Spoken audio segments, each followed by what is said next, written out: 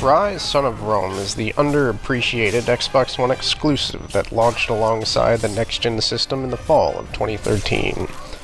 Having just completed my playthrough, I can confidently say that Ryse, Son of Rome is a victim of misguided expectations and gamer groupthink, and that it is in no way deserving of the vitriol it has received.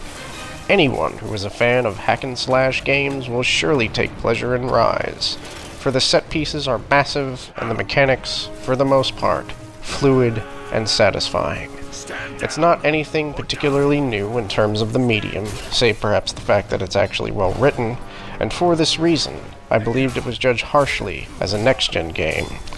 The internet has a way of galvanizing for the purpose of hating a game the instant there are any complaints or issues, oftentimes without having actually experienced said game, and Ryse is yet another victim of such a dangerous trend. The most overlooked aspect of this game is its surprisingly excellent narrative. Gamers and critics are certainly far too desensitized to violence, but they are even more desensitized to bad dialogue.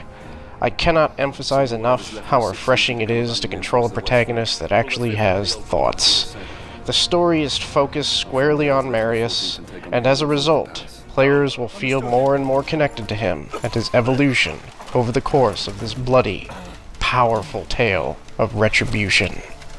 So if you like hack-and-slash games, movies like Gladiator, and want a fun, brutal adventure to occupy your time, you can't do much better than Ryse, Son of Rome.